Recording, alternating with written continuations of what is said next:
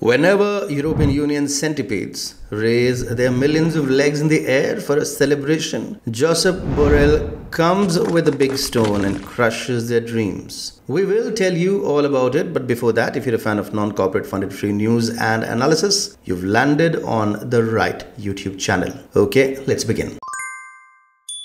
The European Union's chief diplomat, Josep Borrell, emphasized the necessity for the EU to enhance its military prowess and foster deeper international cooperation, albeit without striving for a unified army. LOL. Speaking to CNN's Christian Amanpour, Borrell highlighted a widespread agreement among EU nations to augment defense capabilities encompassing military industry and forces. He clarified that the goal is not to establish a singular European army, but to maintain national autonomy over defense policies. LOL. Borrell advocated for increased interoperability among the EU's national armies to bolster the bloc's defense infrastructure, suggesting a collaborative rather than consolidated approach to military strengthening. LOL.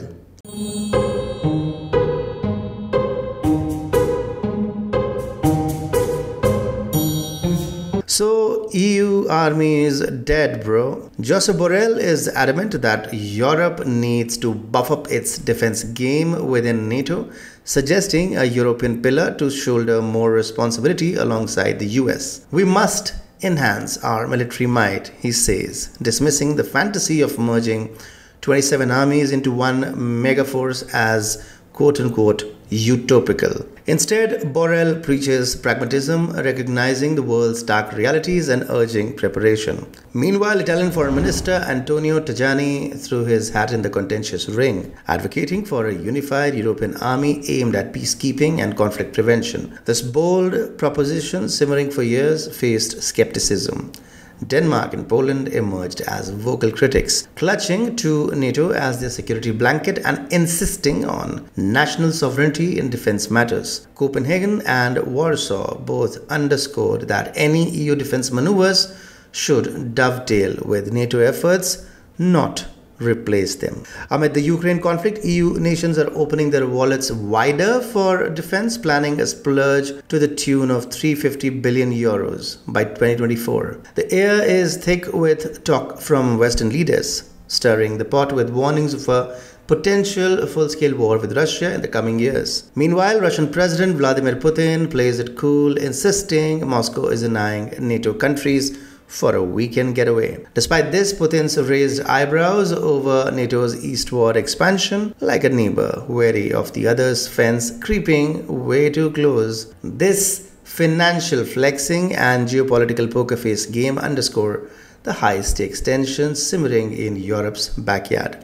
Now, Josep Borrell is an old fart, but a pragmatic old fart. When NATO chief, the skinny Mr. Stoltenberg, was boasting about NATO's strength and how it can defeat 10 Russias while taking a pee, Borrell was quick to chime, "We are fresh out of weapons." EU's maestro of foreign affairs appeared to be passing the hat around for spare change. The sight was so starkly different from NATO's robust military waltz with Ukraine that even Emmanuel Macron smiled a little. Sources suggest that it was after 4 months that Macron had curved his lips for a smile. Fast forward and the EU's armory is mirroring the desolation of my refrigerator prepaid check. Eerily barren. Borrell, possibly with an "I told you so" plaque, taking pride of place on his wall, crafted an op-ed suggesting the conflict has evolved from a showdown of arsenals to a high-stakes race of production prowess.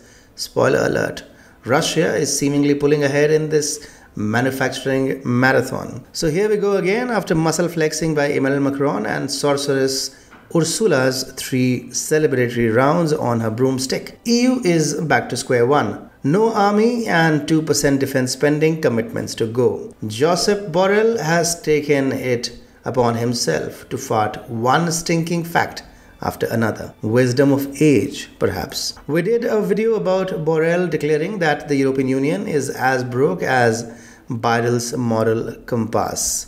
Here is the video. Do watch it.